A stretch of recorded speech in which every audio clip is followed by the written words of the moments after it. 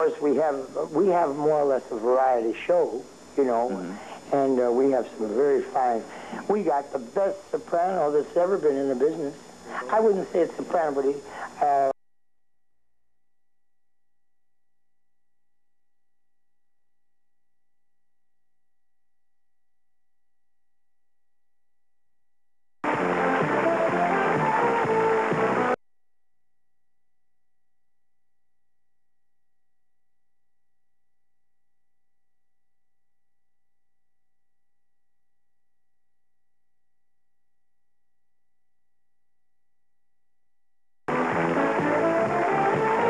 I sure have. The emphasis, of course, we have more or less a variety show, you know, and we have some very fine. We got the best soprano that's ever been in the business. I wouldn't say it's soprano, but Mr. Cummings has a wonderful voice. Yes.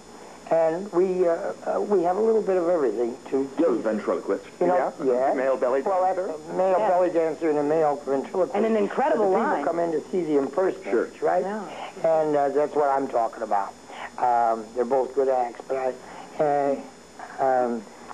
What are you saying, Carol? I'm saying that now the new emphasis is on use. The use. Is that threatening? No. Talent will always outshadow anything.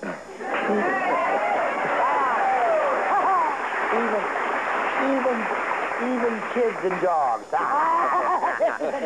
They say in show business, don't follow a kid or a dog. Right, right. Cheryl, you had a question. I'm fascinated by such shapely legs. What do you do to keep them that way? Walk in high heels.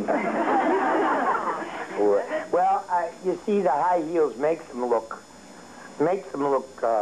more feminine. Now, the one fella in the back said, "What do you do to hide the hair? I mean, when you go to a beach without hair? Don't worry about it." One. I don't know if we. Two. I got 4 pair of tights on. Ah, so it's all covered with tights. Yeah, it's all covered with So tights. you don't shave your legs, you know? No. Do you, Lori? If I'm going to do something high cut, yeah, I do. But don't most swimmers? Yeah, that's true. No. I guess. Shannon. How long did it take you to learn how to walk in high heels? I fell over a lot at first. About 6 months. That's about Yeah. Where you don't look uncomfortable as you walk across the stage and you don't stumble and trip and fall and do all those embarrassing things. And women, you know, they don't have cellulite. Men don't have cellulite. And they don't have those saddlebag thighs that women are cursed with. So they have beautiful legs all the time. You know, I think the people who live in San Francisco and around San Francisco are very accepting. I think they're more liberal than other parts of the country. And you do have a lot of folks who visit you from Iowa and the Midwest. Oh, listen, we're lucky if the audience speaks English. We get them from all over the world. When you're on stage, the reactions you must get from audience members who just can't believe what they're seeing.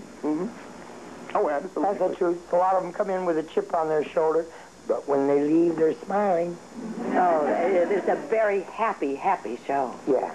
Pat, you had a question. Yes, as a psychologist, I was very interested in what are some of the psychological effects as a result of being in this business? Actually, I wouldn't know. I don't have any hang-ups. It's a definite double life. It's very schizophrenic. When I said it was schizophrenic, I wasn't kidding, because everybody loves you on stage, but they don't particularly love you off stage. Now, that is a good answer. That's a correct answer, right? Yeah. Because a lot of people don't know what I do. So it is a double life, right? Absolutely. I don't tell everybody what I do. A few of my neighbors know. But you see it as an art form, don't you? I mean, it's not something to be ashamed of. It is a definite art form. There's all, whether you're selling popcorn, sell it well. But when you fill out a credit application or something, they say, where do you work? And would you put Finocchio? Sure. And sure. I haven't filled out a credit application. Oh, I have.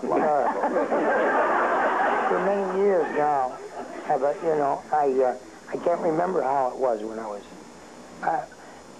I can't remember how Well, well it helps to be the world famous Finocchio's because most people, even credit managers, have either heard it or been there. Right. So it kind of, if you some small dive down, then it's not too chic. you kind of Is it Charlene? mumble a lot. What I'd like to know is, have you developed your own characters over the years, or are there any particular female stars or celebrities that you have tried to pattern some of your mannerisms over?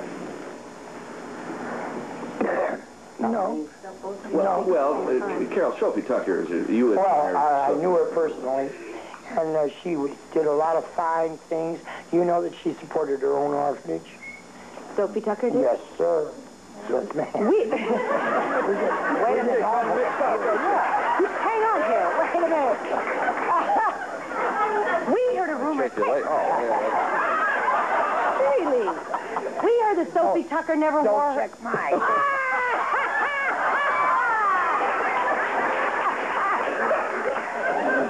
We heard a rumor that Sophie Tucker never wore the same dress twice. Almost. That she had incredible volume of... Very true, but I mean, she'd wear wardrobe twice. Sophie was too conservative. To only wear one. But her gowns cost thousands and thousands of dollars. Oh, Is there anybody you look at or pattern yourself after, Lori? No, Lori's the creation of Don. But you must realize, too, I'm the only comedian in this business who does not do impressions. That's right. That was always the excuse for wearing a dress before. It was socially acceptable that you could wear a dress because you were doing Barbara Streisand or Liza Minnelli or Mae West or something like that. I don't do impressions. Lori Shannon is my impression. And that's hard enough to sustain without doing anybody else. How do you change your material? Do you write your own material? Yeah. Do you subscribe to services that write one-liners, or what do you? You got to make something out of. Lori's very clever at this. When they say something to Lori, immediately he has a beautiful joke for Come back. Comedians think funny. Right. They don't think like normal human beings. They always find the humor in situations, no matter how politically tragic it may be. They see the humorous side. It's a Don Rickles approach you do out there, in essence. Yeah.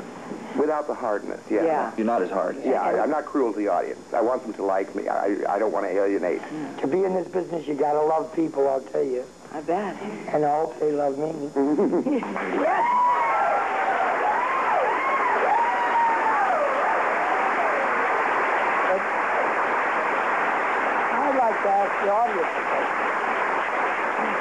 I'd like to ask the audience a question. Laurie is a terrific comedian. But doesn't he remind you of Maude? Well,